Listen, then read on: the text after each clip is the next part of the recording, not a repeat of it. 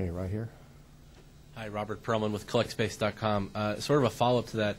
Can you talk a little bit about the Dragon's cargo? Does it have ballast to simulate the same type of weight it would have on a supply mission, or additional instrumentation for you to collect on this flight? And I have a follow-up. Thanks. You know what? I'm going to be guessing here. I think we do have some ballast on this flight, but I want to follow up. I don't want to lead you astray. We do have patches in the Dragon. Let me follow up. I don't want to be wrong on that for you. And then, in regards to recovery operations, can you just describe a little bit about how many ships you'll be deploying, what type of ships they are, where you're staging them, and if you hope to get descent imagery, are you going to hope to see parachute deploy, or see it lower to the ocean, or just come upon it once it's already in the ocean? Thanks. That's a lot of detail, and not that I'm not willing to give it. I just don't know if I can give it accurately. Alan, you may know more. We're leveraging both commercial and NASA assets. Alan will probably have more detailed information than I do. I believe we've got 2 boats on the East Coast, 1 boat on the West Coast. We've got a couple of P-3 aircraft that we want to cover telemetry of Dragon during reentry. We'll be getting TDRS links as well for telemetry. We're trying to get as much data as we can, obviously. Alan, do you have any follow-up for that? Well, SpaceX is completely responsible for the recovery and leasing the ships and all the recovery operations for the Dragon, but we, NASA, are providing some Navy P-3 aircraft to assist with imagery during the entry, and as well as some telemetry to make sure we get as much information as we can to support this new phase of this demonstration mission. Dan? Yes, Dan Billow from WESH-TV. Can I kind of clean up on the end of that question and then ask one of my own? So would we see any of that imagery live on the webcast? The descent?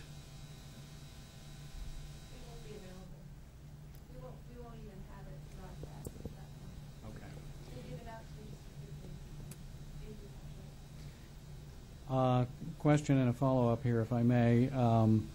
When would the first launch of astronauts be possible? And I know there are no contracts for this yet. So, under the best-case scenario, how soon could that be?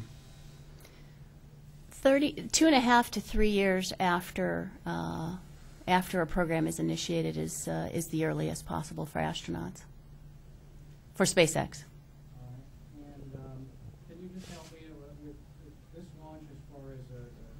Question: Is it a private/public venture, or is this launch all NASA's money, all COTS money?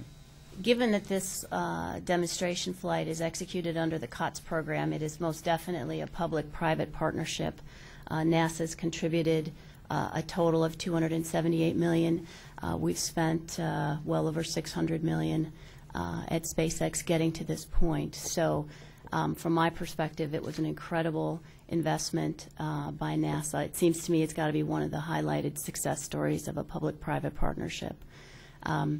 Keep in mind, if we overrun this program, we have to come up with the money through investment to cover the costs, which is dramatically different from taxpayers funding cost-type contracts.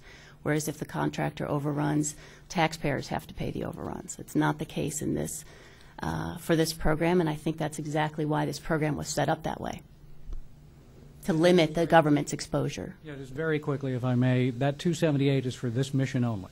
No, the $278 million is for the development as well as the demonstration flights under the COTS program. Thank you. You're right here in the front.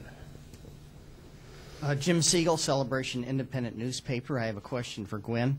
I was looking at the press release. There's a statement by your CEO, Ilan, that says the program will be or make possible a return to the fast pace of progress that took place during the Apollo era.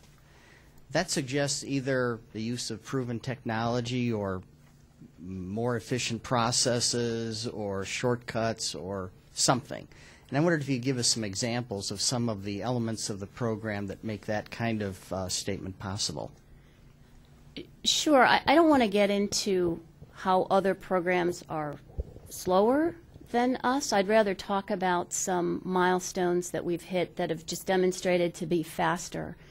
For instance, building up the pad at Launch Complex 40. I believe we got the right of entry in October of 2007.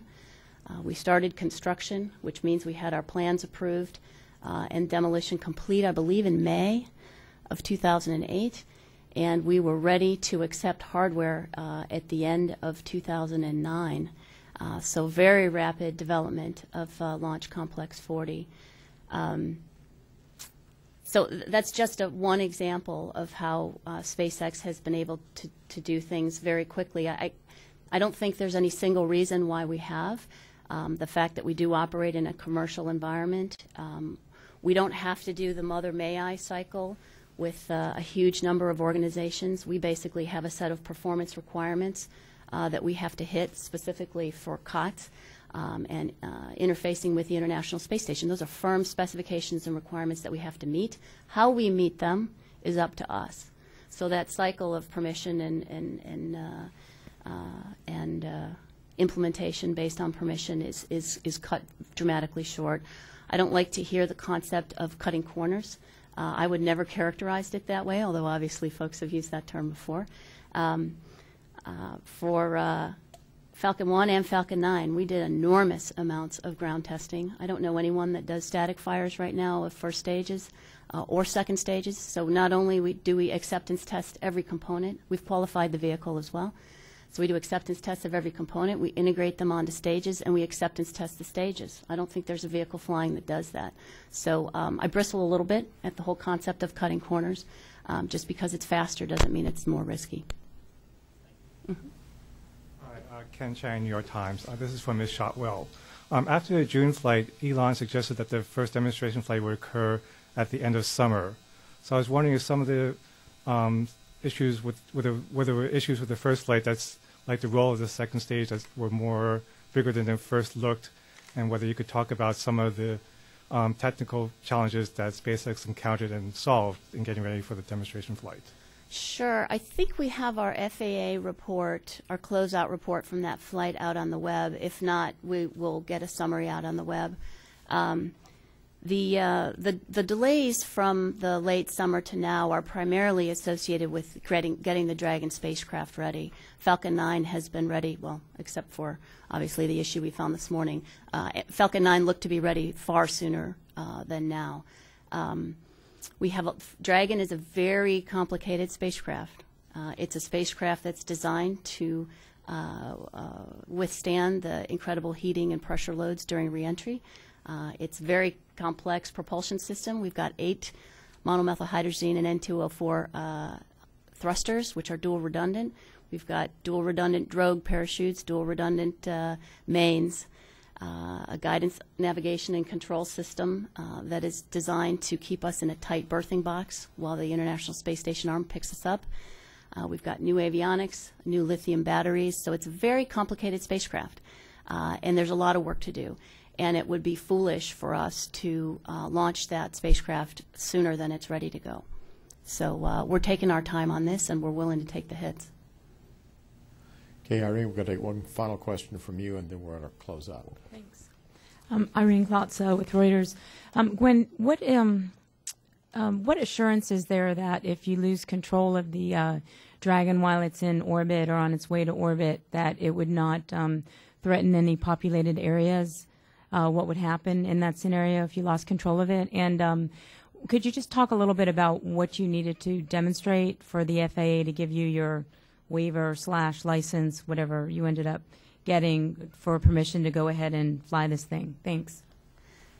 Sure. I'm going to have to keep this at a high level because I don't necessarily know all the details. But in order for the FAA to license this launch, this mission, they have to go through the detailed design of both the Falcon 9 and Dragon, analyze the trajectories, run their own risk assessments as to what could happen if we lose control.